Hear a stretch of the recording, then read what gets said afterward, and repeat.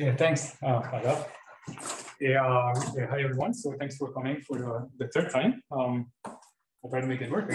So let me tell you a little bit where we are and what's going to happen today.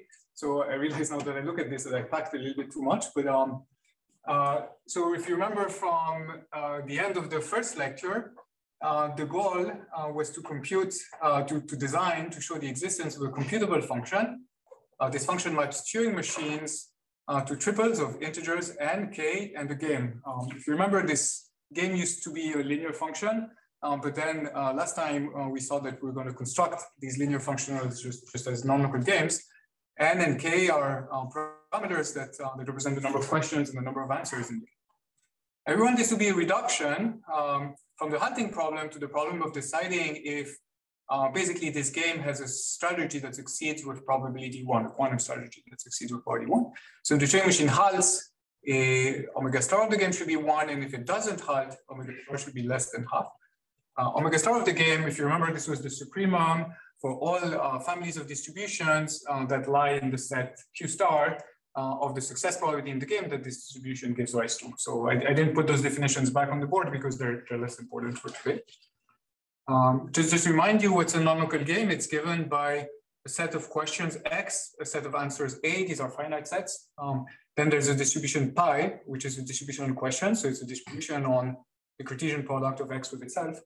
And then there's a decision function D that goes from X cross A cross A to 0, 1. And this just tells you if a pair of answers is valid for a given pair of questions. The details of this also are not going to be less important, not going to be so important today. This was our main goal. So we saw in the first lecture that showing this directly refutes constant embedding problem and all these problems.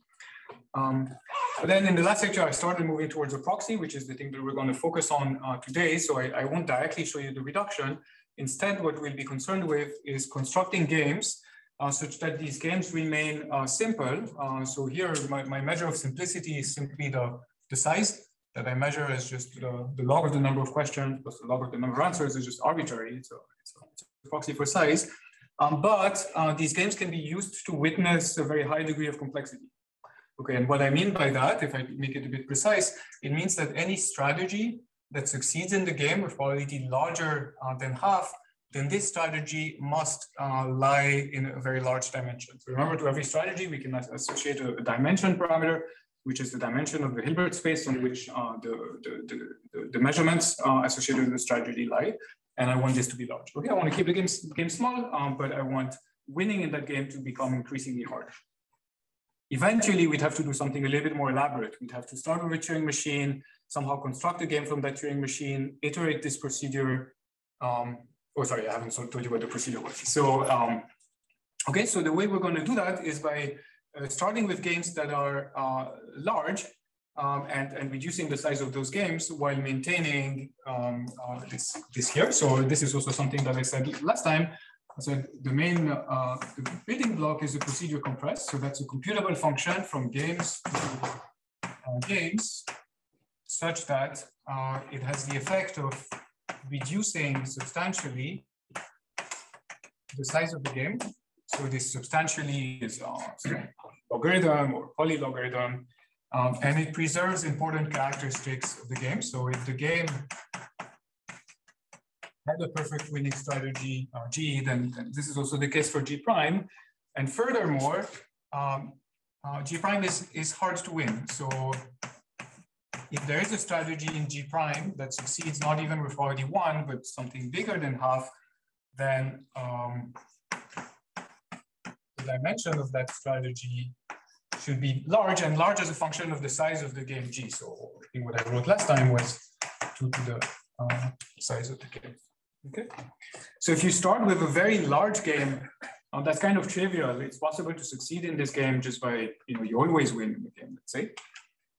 But you iterate this procedure many times, the size of the game will reduce, but it'll become harder and harder to succeed in the game. Okay, so by iterating this a finite number of times, you achieve something like this proxy. To achieve the goal, we need a bit more. We need to embed Turing machines into games. We need to iterate this procedure, in fact, an infinite number of times, or rather set it up so that it has a fixed point, and this fixed point will be the game that's associated to the Turing machine there. But that part I completely skipped because I just don't have time to go into those details.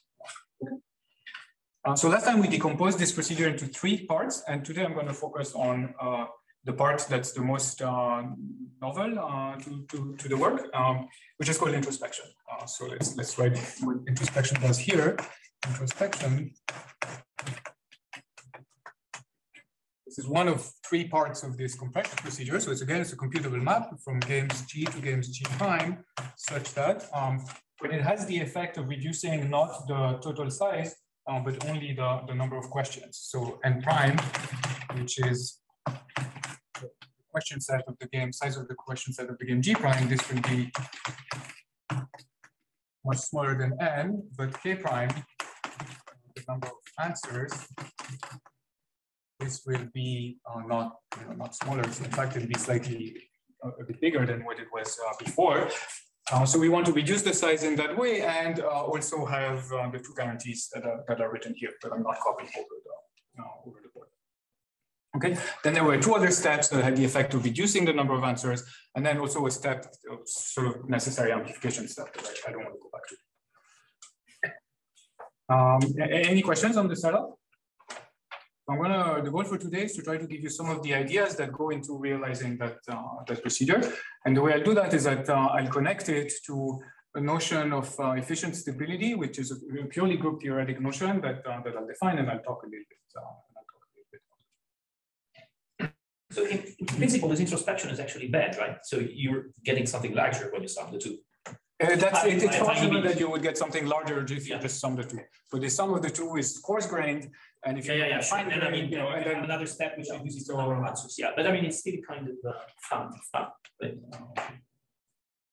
So what's the idea for this? So first I'll state the idea in like games, playful language, and then I'll be a bit more precise mathematically. So the idea in the language of games is that you start from a game, and this game has certain rules that are given to you. So you're supposed to generate questions, send questions to the players, then they'll generate answers and send them back. What you're going to try to do is, instead of generating the questions and sending them to the players, and this is why it's called introspection, you're going to ask them to generate their own questions. So this is much more efficient to ask. Instead of sending a potentially very long question, you just send them a very short message that says, well, why don't you just select your own question, and then determine the answer to that question, and then report to me both the question and the answer. Okay? So they report both the question and the answer. This explains this k prime. And the way I formulated it, this is even just like 2 or something like this. I mean, I'm always saying the same thing. So there's just one or 2 questions. Of course, there's a problem. If I let the players generate their own questions, they generate an easy question, and then they'll always succeed again. So the difficulty is that we want to set up the game G prime so that in the game G prime, there's going to be a special question. This special question is going to be, please generate your question as in G and give me the answer. But we want the other questions around that question, which is going to use that number of questions to force the player to generate this question according to the distribution that it's supposed to generate questions from in G. For the computer scientists in the audience, I'm not sure how many computer scientists there are, but this is something extremely special. This is where you need quantum computation, you need entanglement in order to be able to do that. The reason is that you want to control the distribution that's used by the players to generate their answers. In general, in complexity theory, we have delegated computation procedures, but it's very hard to control the randomness of someone else. You can't do that. You have to inject the randomness yourself and then make them use it. Here we're going to use the entanglement between the players basically in order to force them to generate randomness in a way that we control. That's what's really special. Okay. But this was kind of a high-level message. So the semantics of what we're going to do, but let me be more precise now. So to be more precise, I need to introduce a group that we're going to be working with through the lecture. It's called the poly group in quantum information. In math, it has many other names, such as it's a version of Heisenberg groups over a finite field with 2 elements. But I'll be just very concrete. So let me tell you what the poly group of order k is, or parameter k. So if you remember the poly matrices from last time, so I introduced 2 of them, sigma x and sigma z. Okay, so what's important about these is that they're symmetric, they square to identity, and the two of them anticommute. Now I can generate bigger matrices by taking tensor products of these. So this is notation. I'll write sigma x of A to be sigma x A1 tensor sigma x AK, where A is a k-bit string. Okay, so this is a 2 to the k by 2 to the k matrix, and there's 2 to the k of them. I can also similarly define sigma z of B to be sigma z B1 A of B. Okay. And the polygroup PK, which is parameterized by this integer k, is just going to be the group generated by these matrices. So sigma x of A, sigma z of B. It has size twice 2 is for a sign, and 2 to the k squared for these. So when k is 1, it has size 8. And the 8 elements, they're the identity, sigma x, sigma z, the product of sigma x, sigma z, and the opposite of everything that I said. There's some confusion. Also, I don't know, for people who do group theory, you can see this as a thing you can say it's a central extension of the product of 2 copies of Z2 to the k. Okay, so it's basically 2 copies of Z2 to the k, and then it has a little bit of the anti-commutation, like a strange multiplication rule between these different elements. All right, there's one more piece of notation that I'll need. I define this tau x. Sorry.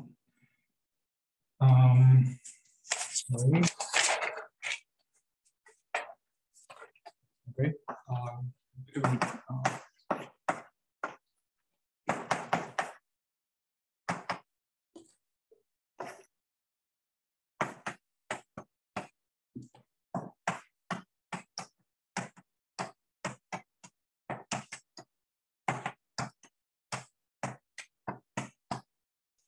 Okay, this expectation is a uniform expectation over all k-bit strings U, and this is inner product modulo 2. So it's kind of a Fourier transform. You don't really need to parse the definition if you don't want to. How you can observe is that these are rank 1 projections. So tau, for example, tau ZB is rank 1. If you did the calculation, you'd observe this rank 1 projection on what? The vector EB1 tensored EBK. So this is here I have so I'll write it. So in U tensored C2. So I can take a basis E0 E1 of C2, and then this is the vector E1 E0 or E1. In particular, this is in the sense from last time when I fix, let's say, Z and I go over all B. This is a projective measurement in the sense that it's a bunch of projections, orthogonal projections that sum to identity when I sum over all B's. Okay, because when I sum over all B's, I get a basis here. Okay. This one is in some sense the Fourier transform of that one. Let me not write the formula. Is this okay? The notation questions?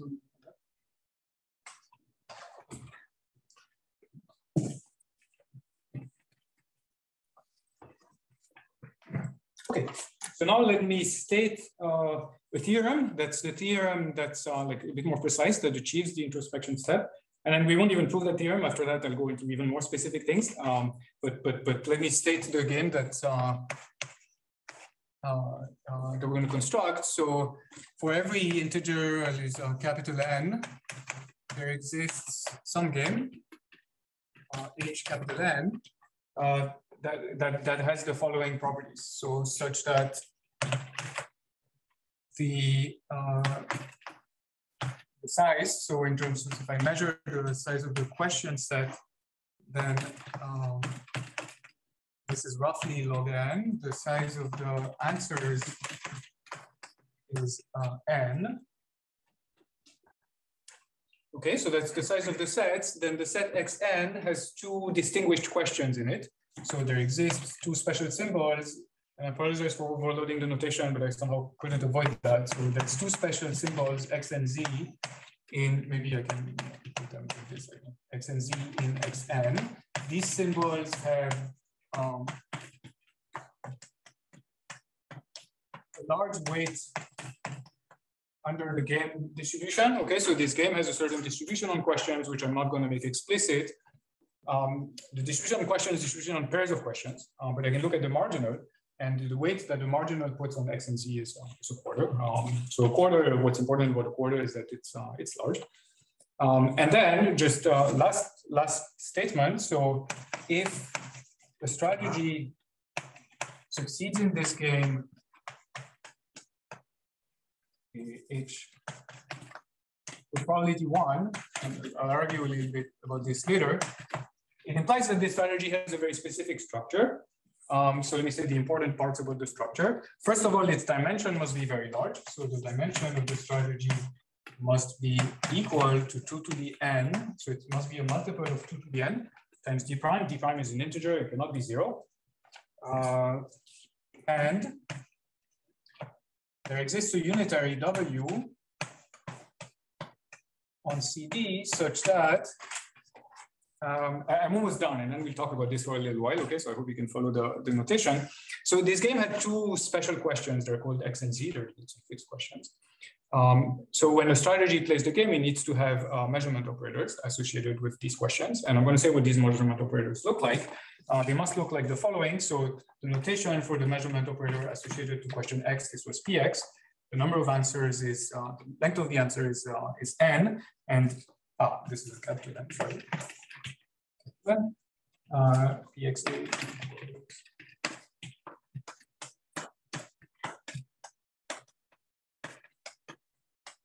Assuming Hn is Heisenberg before. No, sorry. I mean, sorry, just a sec. It's going to be bigger than the Pauli group, right? Say that again. Is Hn somehow coming from a Heisenberg group? Yeah. So this is just a game. But the way we'll design the game is, yes, based on some things that I'll say afterwards that are related. More than just Pauli, right?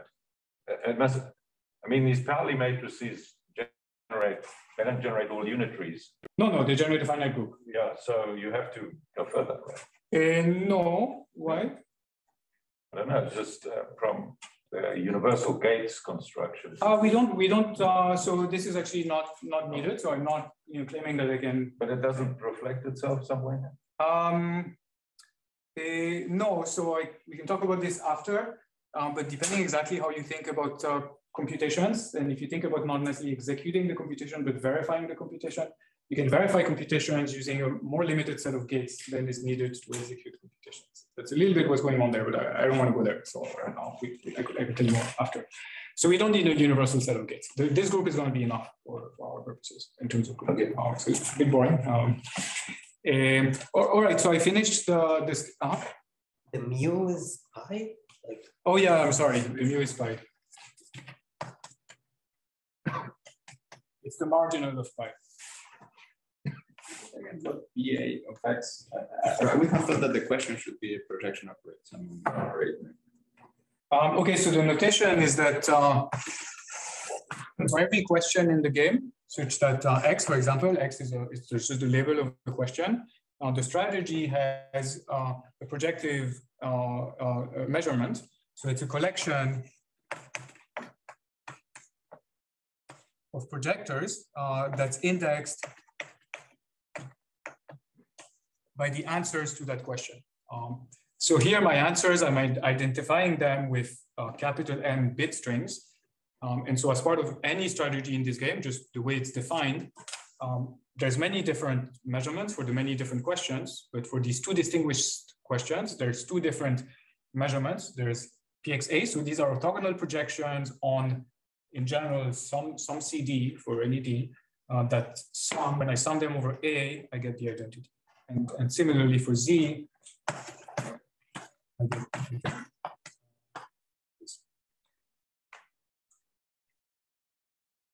so in general, whenever I design a game that has two special questions called X and Z, and the answers to these questions have length n, then the strategy for the game is necessarily going to involve two families of projections, these and these, that are orthogonal and sum to identity. What's special about this game is that in order to succeed in the game with probability 1 I wrote here, you cannot use any projections there. In fact, the projections that you use must be unitarily equivalent to the ones that are written on the board here. So to spectral projections associated with the Pauli matrices. In particular, these all have the same rank. Okay, this has rank 1. This identity is on D prime. So this has a certain rank. Like a corollary of what's written, it's not the important part, but is that each of these have the same rank. Okay, that's not part of the requirements, just a definition of a strategy. But moreover, they're very special. And these are these, and those are those.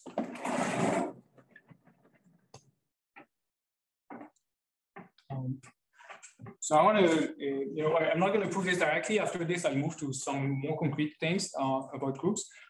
But I hope that you can parse the statement, and I want to help you parse it by showing why it implies that we can achieve introspection, which was the goal for today's lecture. So there's a few remarks that I want to make. By intuition, why the fixed points are computable? Because it's what you want, right?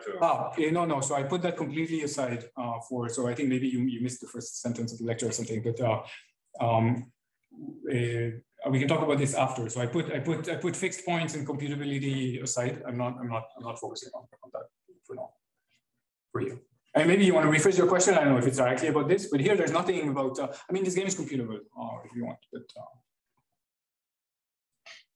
there's no fixed points here. This is okay. Okay, so here's one important observation, which is the reason that I'm using the Paulis and why it's important that I get these specific projections here. So this is the first remark. The first remark is that suppose that in the game now we ask the question pair x, x. Okay, so if the question is x, x, and I want to look at what's the distribution on answers that's provided by any successful strategy in this game. So the distribution on answers, if you remember the formula, so P of AB given, so here it's just XX, this is equal to 1 over D times the matrix trace of PX A times PX B. Okay, that's just by definition of how we associate probabilities to strategies. Now, if A is different from B, because these are orthogonal, I'm going to get 0. And because we observe that all these operators have the same rank, I'm really going to get 1 over 2 to the n times the Kronecker of A and B. Okay. So if the strategy has this structure, it means that when you ask the same question and x and x to both players, they must return the same answer A equals B, and moreover, what answer they choose, it must just be uniformly distributed over all the n strings. Another one that we can observe is that if the question pair is x and z, then do the calculation for these two. And here it's going to be PZB. And I didn't do all the calculations, so I have to tell you what the result is, but it's not hard to verify that here I get 1 over 2 to the 2n, which means that if these are the two questions, then the answers are uniform and uncorrelated. Okay, A and B, both of them are uniformly distributed, and they don't need to be the same. Here they're uniformly distributed, but they need to be the same. Okay. So this is the sense in which the game allows me to gain control over the distribution that these players are generating answers with. Okay, there's many questions in the game, but there's some special ones, and on the special ones, they must return answers that are in this case uniformly distributed and identical. In this case, uniformly distributed and uncorrelated. So how are we going to use this game in order to achieve introspection? So in introspection, remember that we start from some arbitrary game G, and we want to construct a smaller game G prime that has fewer questions. So this is G, and let's assume for simplicity that G is such that the question set in G is n bit strings, and let's also suppose that the distribution on questions pi in G is uniform. Okay, so the questions are uniformly random. Small x is uniformly random in this set. Small y is also uniformly random in this set. That's an example. How am I going to simulate G using a much smaller game G prime? The way we'll do that is that we simply run H capital N for that N. H capital N is much smaller than G, right? The size of the question set is log n. Here, the size of the question set is n. So we have received Courser reduction. The only modification that we make to Hn is that whenever the pair of questions is X and X, we ask the player to report not only A and B, or A and A, as we know it must be the case, but also they're supposed to interpret the A as a question in G and give the answer that they would have given in G. Okay, so we tell them if your questions were X and X, generate an answer as in Hn, but also think of that answer as in question in G and give me the answer you would have given in G. Okay. And then we check these answers as in.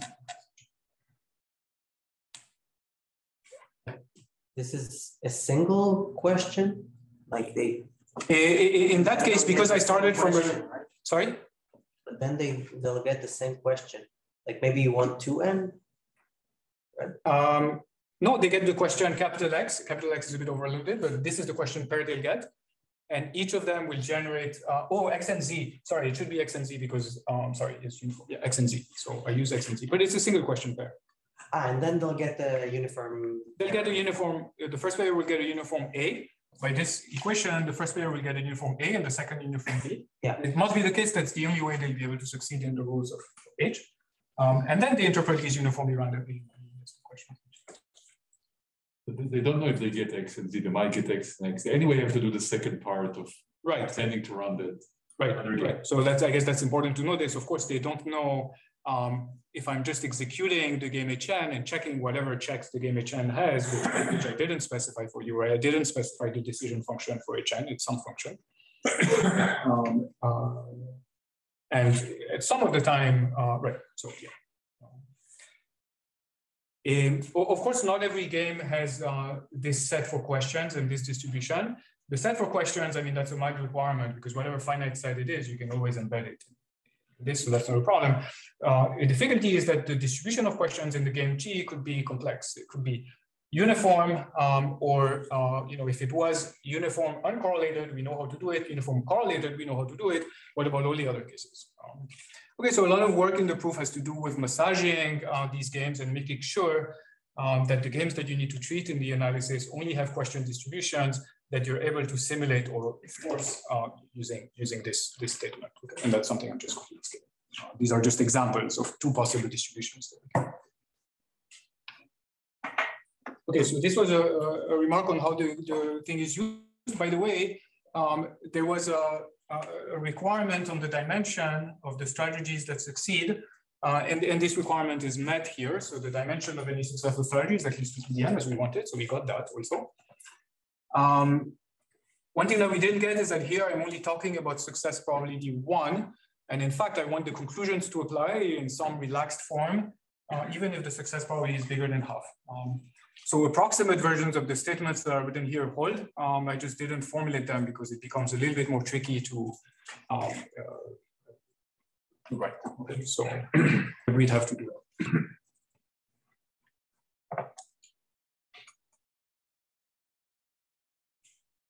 Okay, so now I'm going to switch gears and have a self-contained treatment of stability in groups.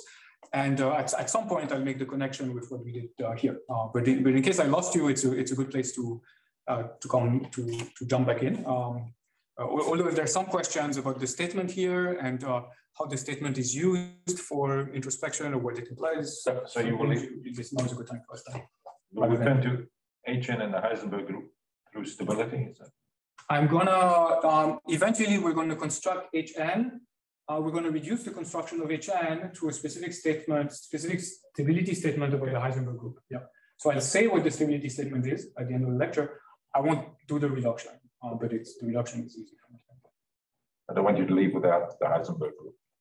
Well, I mean, okay, for me, I don't know. There's many Heisenberg groups. What I mean is we need a Pauli group over there. So if we read that, that's the group we're talking about. I think for what I understand, a Heisenberg group can be defined over any kinds of fields and okay, so yeah, so okay. Okay, other questions? Okay, cool. All right. I'll erase this.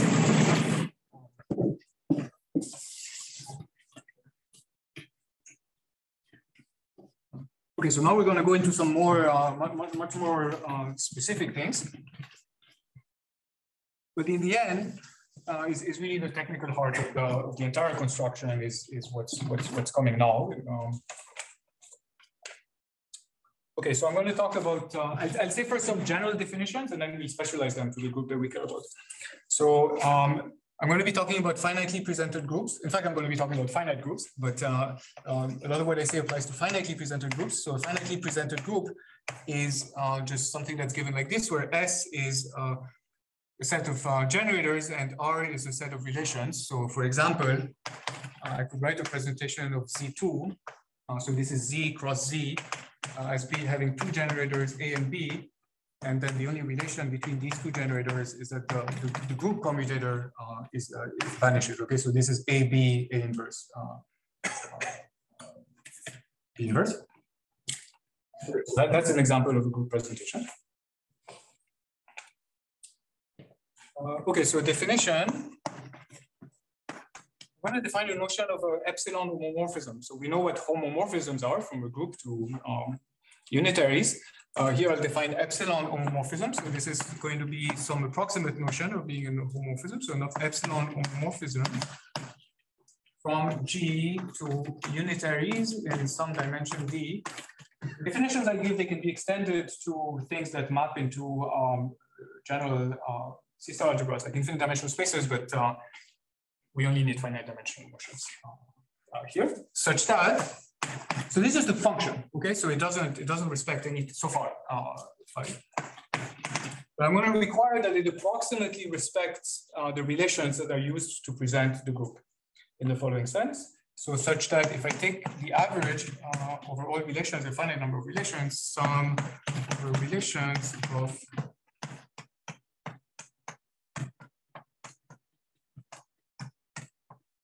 so there's a couple of pieces of notation here. So the norm that I use is the dimension normalized Frobenius norm. So it's a norm that's compatible with everything we've been doing so far.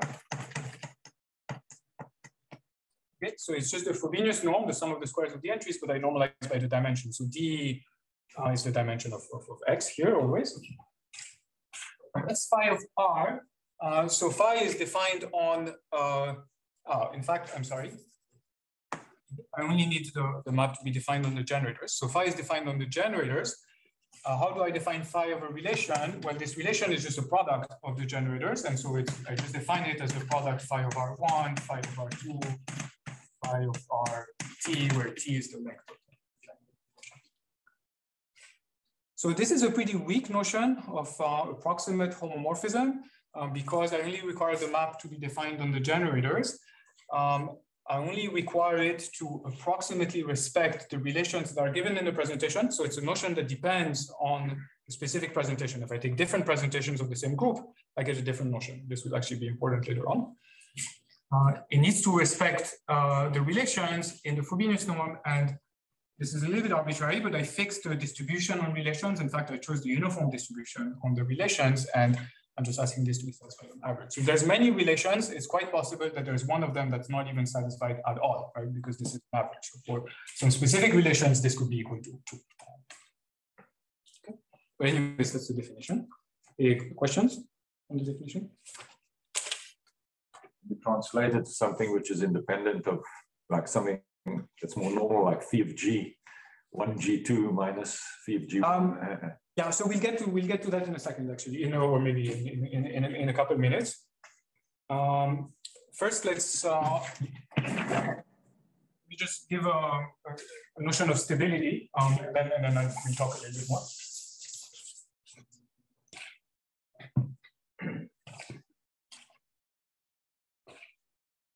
Okay, so before I define stability, I need a notion of closeness between different epsilon homomorphisms or different maps in general. So if I take two maps from the generators, so the first one maps the generators to unitaries in D dimensions. The second one maps the generators to unitaries in maybe some other number of dimensions. So in order for us that we can compare homomorphisms or approximate morphisms that map to different dimensions.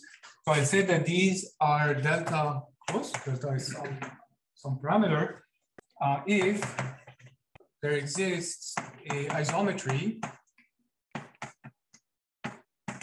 that goes from CD to CD prime. So for this to hold, D prime should be larger than D, such that here, when I look on average over a generator, these tend to map up to the correction by the isometry. They tend to map generators to unitaries that are close, up to a rotation that doesn't depend on anything. I mean, it doesn't depend on S here. This is a uniform average again. So sorry, I could write it. So. Okay. Well, that's delta, right? Yeah. What did I do? Delta close. Yeah, thanks. All right, and so using this notion, I can define what it means for a group to be stable. So G, in fact, it's not really the group, it's the presentation of the group. Right, I was saying like it depends heavily on it depends, yeah. So we'll see some examples, hopefully. Is stable if any epsilon homomorphism is delta close. So this delta now is going to be a function of epsilon. So it's delta of epsilon close to a homomorphism.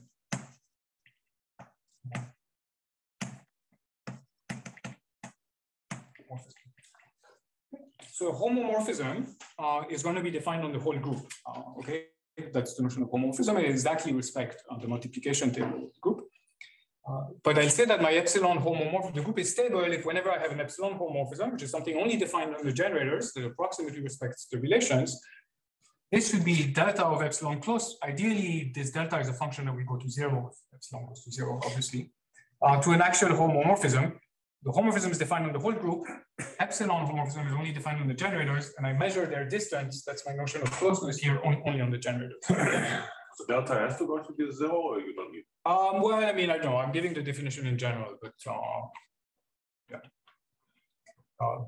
Sure, I mean, for it to be meaningful, it should go to zero.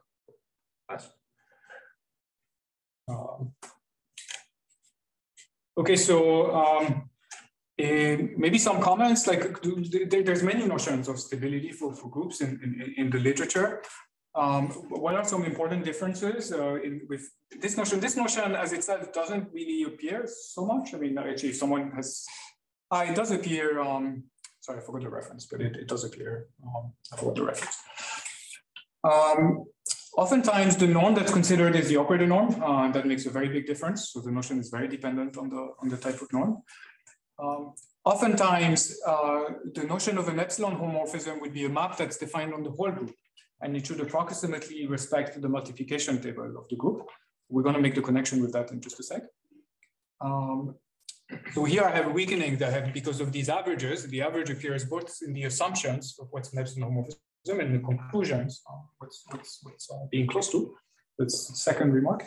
And the third remark is the fact that in the notion of closeness, we allow the dimension of the range of these homomorphisms to range. So that's often referred to as flexible stability. Sometimes you could be stricter and require that T prime is equal to D, and I'm not going to do that. All right, so so let me make the connection with so Pierre's question. Just Lubotsky always points out three notions. Okay. Trying to understand which one. The one's related to Sophic, one is related to. This is the hyperlinear. So this one is related to hyperlinearity. Yeah. For soficity, you just consider permutation. So here's a theorem that's like one of the important theorems in the study of this particular notion of stability is due to Gowers and Hatami. Tim Gowers and Hatami is a student of his. It applies to finite groups. So if I take G to be a finite group, then I can always give like a kind of like a wasteful presentation of the group. So I can always write G as, I can take as generators all elements of the group, and as relations, the multiplication table. So I would say that G times H times GH inverse should be equal to E for every G and H in the group. Okay, so I think of this as the label of a group element. This is a label, and again, this whole thing is a label, but it's a label associated. Okay, so that's a valid presentation for the group, and their result is that G finite, G's presentation. So this is delta of epsilon equals to just a constant, universal constant times epsilon. So we have kind of like a universal stability result for all finite groups with a very good modulus here delta, but it requires the presentation to involve all the conditions. So the question in like efficient stability is whether for any particular group of interest, including finite groups, we can obtain a presentation for the group that remains stable with, ideally this kind of modulus, but is much more compact. So the number of generators could be much smaller, and the number of relations could also be much smaller. Let me give you an example. Okay, it's okay if I erase the notion. I think it's pretty intuitive.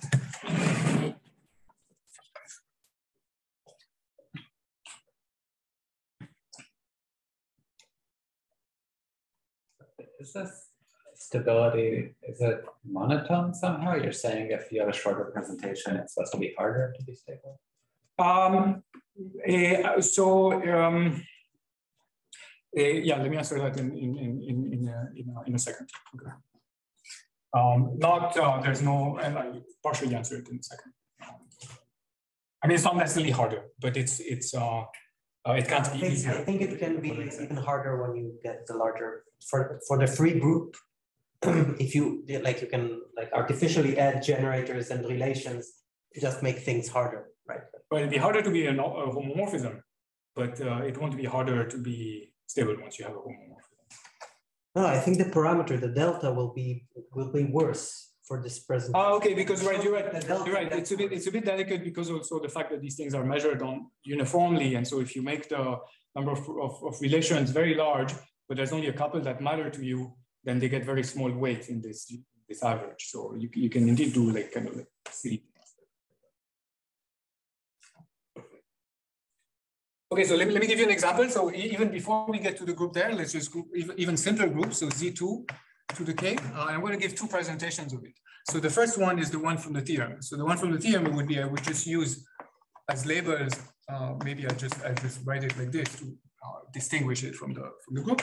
And then as relations, I would put that A times B times, and here let's say A plus B mod 2.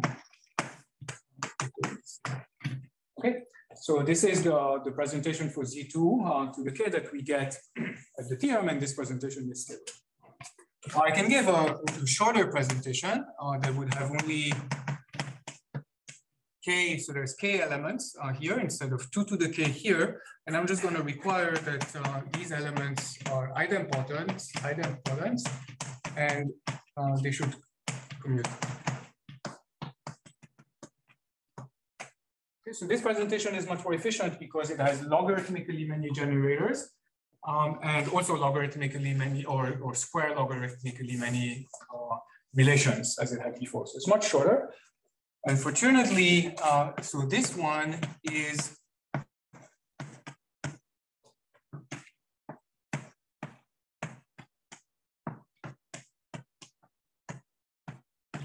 so in fact, you can show that the dependence on epsilon of the modulus of stability for that much shorter presentation is the same, but you have a prefactor that is very large. It depends on the size of the group. And that's something that in our context, let me not explain why, but we absolutely want to avoid. Okay. So here it's pretty intuitive. Why do you pay this price? Here's a way you would prove the theorem. You would say, okay, well, fine. Let's take an approximate homomorphism from this presentation. So it's something that's only defined on the K generators here. I can define an approximate homomorphism of this presentation just by defining phi of A to be the product of the phi of X's such that, A has a 1 in that position. But then if I do that and I check the relations on that extended phi, then I'll see that just by using that these relations are satisfied up to epsilon, here they'll be satisfied up to 2 to the k epsilon. And so I'll be able to apply this theorem, but with 2 to the k epsilon. Okay. So there's a very intuitive trade-off at that level. This was kind of like my answer to your question, but I don't know if it helps, which is that if you use fewer generators, then any, as long as it's a presentation of the group, any approximate homomorphism, you can always extend it to this just by taking products of the image of your map on these things. But then the extent by which you satisfy the relations will depend on the length of the products that you've had to make. And typically this will depend on the size of the group, or log of the size of the group to the base of this, something like that. So, all right. So,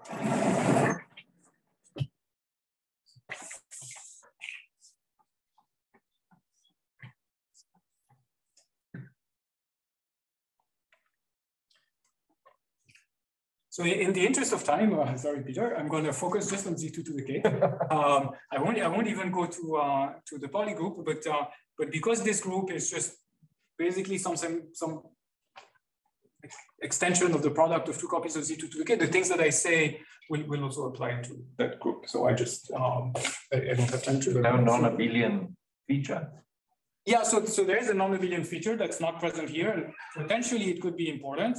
But actually it is important or not? Yeah, it is important. I mean, in particular, if you think about homomorphisms or representations, so representations of Z2 to the K are one-dimensional, irreducible. But here, there's one irreducible representation that has dimension 2 to the n, and this is very important to get the dimension bounds on that. So it's definitely important. I couldn't live only with so that would really be too boring. Okay, so I'll state what the key result is. Okay, so the key result is the following. So for every k, there exists a presentation of Z2 to the k. So this presentation is written as SK RK. That has the following properties. So the parameters are a bit ugly, but I want to give it a real thing and then talk about it. So the number of generators.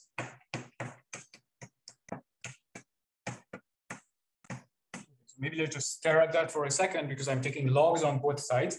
It means that the number of generators is exponential in a polynomial. Let's say this polynomial is just a square. Okay, so it's 2 to the square of log k. So it's something that's much smaller than 2 to the k that we had above there, but it's also much bigger than k, which we had in the second. It's intermediate. I think of it as quasi-polynomial, so it's closer to the bottom one, but you can argue with that. Something is weird. Okay. Log of k. Poly k in the sense that you just mentioned? No, there's a log also here. Okay, sorry. I didn't want to write exponential, but yeah. The same for this, and I guess it's that. And the stability is, I would like to write that it's O of epsilon stable, but unfortunately it's not. But it's not, it's this polynomial of k times polynomial of epsilon. I write it better. Epsilon C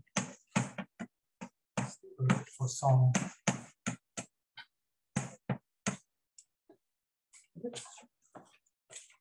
So you can think of it as an intermediate result between the two that are over there, where the number of relations and generators is a bit bigger than just linear in k, but it's sub-exponential. And the modulus of stability is also a little bit intermediate, so it has some dependence on epsilon, which is something like a square root or a fourth power. And it has a prefactor, which is polynomial in the size of the group. So I want to try to convince you in words that this is a non-trivial statement. So it's the only statement of its kind that I know, and a taker for similar statements. So in what sense do I mean that? So I've been kind of saying that the parameters are intermediate between the two that are there, but in fact, I want to claim that they're much stronger. So to show that, to see that, suppose that we started with an epsilon homomorphism of this presentation, and we tried to show that it's delta close to an actual homomorphism by applying the proof strategy that I described earlier, meaning we take it on the generator, then we extend it to the entire group, and we apply the theorem that's over there. And then what would that cost us? So here, the number of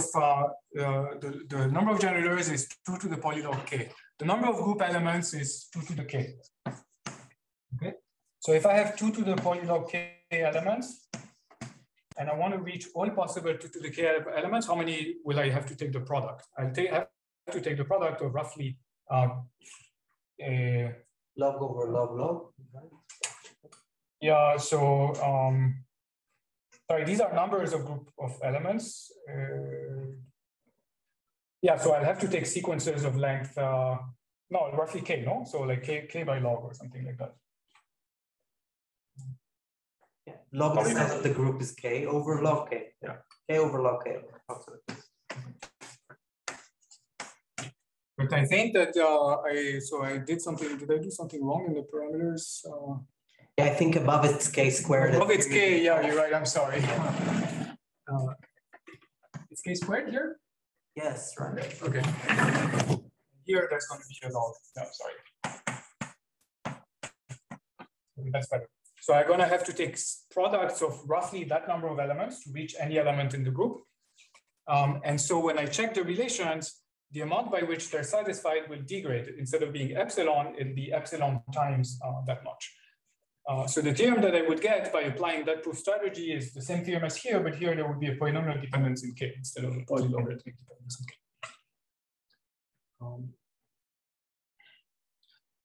In order to prove this theorem, you have to do something slightly non-trivial, which is you are going to extend approximate homomorphisms from that very small set to the entire group. But you can't afford to lose, to use just the triangle inequality to control your errors. You need to do something much more subtle, which is the special ingredient in the proof of this, which is the thing that I haven't seen in this class. So I wanted to mention that. Is it a random proof? I mean, sorry? You choose the. Is it the randomizer? No, so I'm going to, that's what you're going to give I'll use the last 6 minutes to say what's the construction. Maybe I'll use 7 minutes, okay, so forgive me. Okay, so let's do it here. Okay, but in just one word, we're going to get these presentations using error correcting codes. So in fact, I could use a randomized construction, but well, no, for that, I don't know how to achieve this using a randomized construction, sorry. So we're going to construct these presentations using error correcting codes. So I'll just give you a definition. So a definition, a nk. So these are not the same nk before, but they're the standard nkd in error correction. So nkd, binary linear code. This is just a subspace. So it's C, and this C is a subspace of F2 to the n, such that the dimension of C is K, and the subspace has the very special property that all non-zero elements in it have very large Hamming weight. So for every x non-zero in C, the Hamming weight of x is bigger than D. So the Hamming weight is the number of non-zero entries. So F2 has 0 and 1, so it's the number of ones. So ideally, n is something, k is like close to n, like n by 10 or something you want, or even 0.99n, you want a very large subspace, and you want the dimension to be also linear in n. These are so let me tell you how, whenever you have an error correcting code, you can construct a presentation of Z2 to the K from it. And this is how we're going to obtain that presentation. So this is just an observation. Z2 to the K. I can always write it. Okay, I can write it in the ways that I wrote there, but here's one more way. I can take now n generators. So I fix such a code, and then I take n generators, and I require these generators to be idempotent. I require them to commute.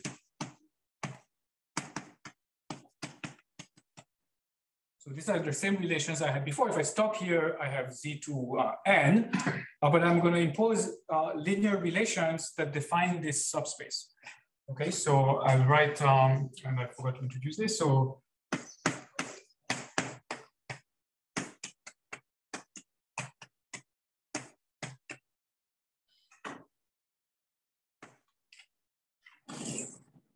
so these are linear relations on the xi's. These h, they're just 0, 1 values that specify what the linear relation is. And these linear relations are linear relations that define the subspace. So you can always write C as the kernel of some matrix H, where H is the matrix in of 2 and such that the dimension of the kernel is k. Okay, it's called the parity check, which is the direction.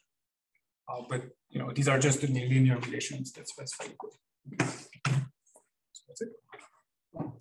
So for those of you who know a little bit of coding, the presentation here at the top, the very large one, it's obtained by this construction, but using as code the Hadamard code, which is a very long code. Okay, so the code that's used to obtain that is a very good code, but it's hard to say exactly why you need that specific code. So it's a Reed-Muller code. So Reed-Muller codes are defined as evaluation tables of polynomials. So I don't have time to go into too much error correcting codes. So if you don't know about this, it's okay. It's a code that's right. You say it's something special about it. It's not just the good rate and good dimension. It's you need more. It's not clear. So an open question I can state to end this particular lecture. I mean, I'm stating it a second early, but is identify if there's a relationship between some parameter of a code, just a classical error correcting code, and you can always construct this presentation and you can ask, okay, what's the modulus of stability? You can always ask the question. Is that a function only of the parameters of the code? And is the function, for all I know, it's not. I don't know how to do it. It's definitely not a function only of the distance. It's going to involve some other things. Yeah, you would expect maybe something like local stability to enter the game here. Right, that's true. So actually, that's the point that's a little bit beyond where we got, but you can restrict the notion of stability to only epsilon homomorphisms into specific dimensions. Okay, you just restrict the class of objects you consider. In particular, since these are abelian groups, you can even ask about the question about approximate homomorphisms in 2-dimension 1. It turns out that stability with respect to that notion of homomorphism is already non-trivial, but that is known to be equivalent to a particular property of codes that's called local testability. Okay. Now that we look at higher dimensions, you could call it like higher dimensional or non-commutative local testability. I don't know. Maybe it needs its own name, or maybe you can reduce it to something else. We don't know. Let me not write anything more on the board. I'll just say it now. So if you take a Reed-Muller code, so Reed-Muller codes are defined over large fields. So you need to consider a binary version of the Reed-Muller code, but these are technicalities. You obtain this presentation, and you can show the stability result. And this is not so easy. I mean, it takes like a lot of pages of linear algebra to show. So if there was also a simpler proof of that statement, I would find that interesting. Okay, but I'll stop right on time. I'm impressed with myself. So, but there's time for questions. So maybe just to sum up. I mean, I guess I hope that this was an interesting journey. So we started from the problems in operator algebras and connected them to questions in. This is a repeating Bargha's introduction in a way in quantum information, Tsirelson's problem, and these questions were very easily reformulated as showing that very specific convex sets are distinct. And our strategy for showing this distinction was to show incomputability of optimization of linear functionals over one of the sets. And so far they were just like sort of math language. But then in order to construct these linear functions that are hard to optimize, this is where the computer science arguments came in. So we found that the theory of non-local games gave us a way to construct linear functions. And by thinking of non-local games as interactive proofs, and this is where the fine-grained complexity comes in, we think of them as verifying statements, we're able to perform manipulations on them, and that's this compression, which is kind of a version of delegated computation. And in the end, implementing compression, the most non-trivial steps of it are there's two. One is the PCP theorem, which I didn't go over, and the other is this part here, which is the part that's really the quantum part in that sense. Okay, so.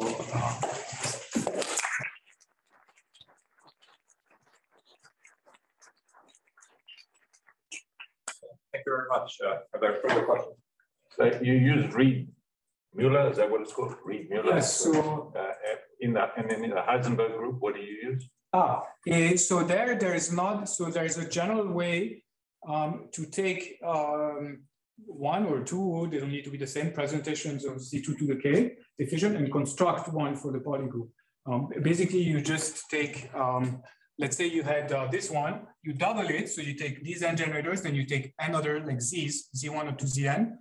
You put the same constraints there on the z's, and then you add some anti-commutation relations between X and Z generators whenever appropriate. So you have to figure out exactly what's the anti-commutation relation that you need to put, but that's it.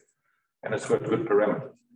Yes, so there's actually Michael did this to La Salle, so there's a general result that say that if you take a stable presentation of Z2 to the K in that sense, and then you construct a candidate stable presentation for the polygroup the way I just described, you copy it twice and you put anti-commutation. As long as there's so in fact, in this case, for that step, the distance of the code is relevant. So as long as you started from a code that has a linear distance, you'll get the same stability for the polygroup. Yeah. So where does the representation come in that? Say that again? You said something about the irreducible representation. The big one. The big one. Oh, the polygroup. Where do they come in? Yeah. I didn't explain how. Sorry, I didn't explain how this part of the lecture connects to the previous part. So in the previous part, we were trying to design a game HN that has a requirement such that when you succeed in the game with probability 1, then the strategy that you use has a particular structure, and in particular, it has high dimensions. Okay, so how is that going to be constructed? We're going to start from this theorem, and then we're going to design a game that are questions that are kind of labeled by generators. And whatever constraints we put in the game are going to force whatever measurements the players use for those questions to satisfy the relations. So we're going to think of the strategy as a function from the generators to unitaries. I mean, I define strategies using projections, but you can construct unitaries from them. And the game is going to be designed such that any successful strategy, the unitaries you derive from it must satisfy the relations. Then you'll apply the stability result to say, oh, well, then this strategy must be close to homomorphism. And then you study homomorphisms of the polygroup. And then you realize that most of them are trivial and you can rule them out by other arguments. And there's one that's non-trivial and has dimension 2 to the n. And this is what gives you the consequence. Just say one more thing, the way these relations are checked, we saw now that the relations are all pretty simple relations, commutation and anti-commutation.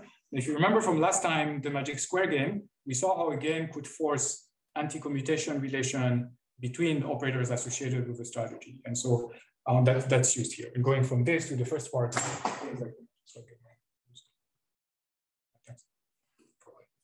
it's not on time after all. Not sure it's directly related to your main topic, but what did Gowers and Khatami do with their definition? Yeah, that's a good question. So they proved a stronger result than what I just, they proved that result. There's even a follow-up work by Tom, the chief, maybe Ozawa, that extends this to amenable groups. So as long as you can average stuff. I don't know, maybe Mihail, do you know? Well, I don't really know what motivated them in the end. That's a good question. And what are the consequences? As far as I know, it wasn't a particularly impactful result until it got picked up by this kind of work and other works in non-local games. I don't know.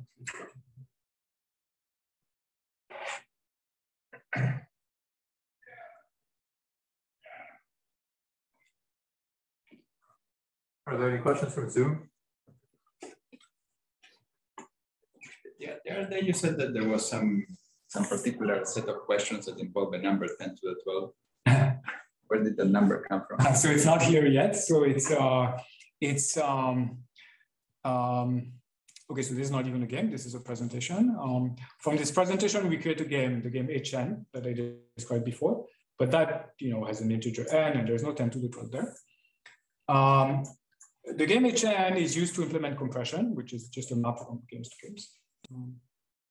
The ultimate game, the one that's used finally, is sort of a fixed point of this compression procedure. But you need to go into a little bit into how you, the Turing machine M, which is what you really want to start from, how that is embedded into the game.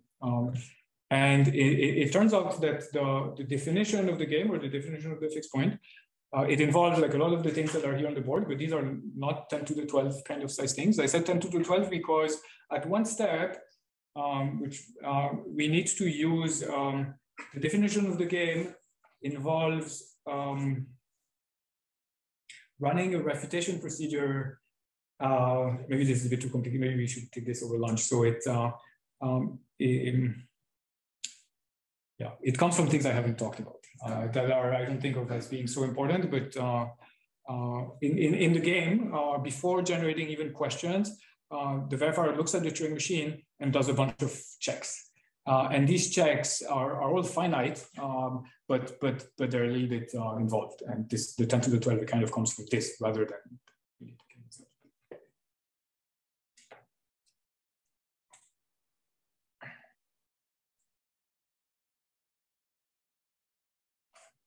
All right, if there are no more questions, let's have a big round of applause for